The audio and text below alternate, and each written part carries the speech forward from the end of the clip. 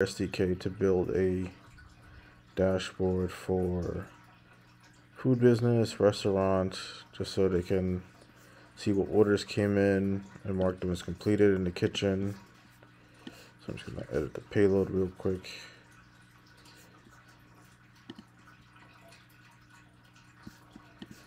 Let's just do cheeseburger.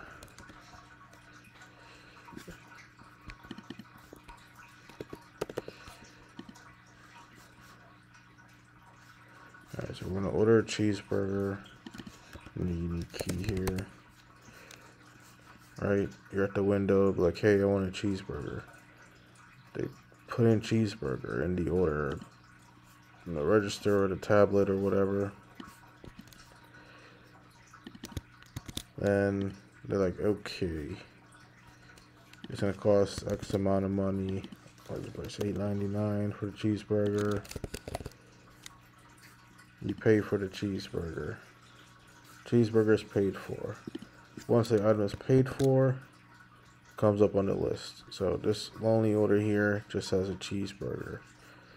So the person in the kitchen sees cheeseburger come in.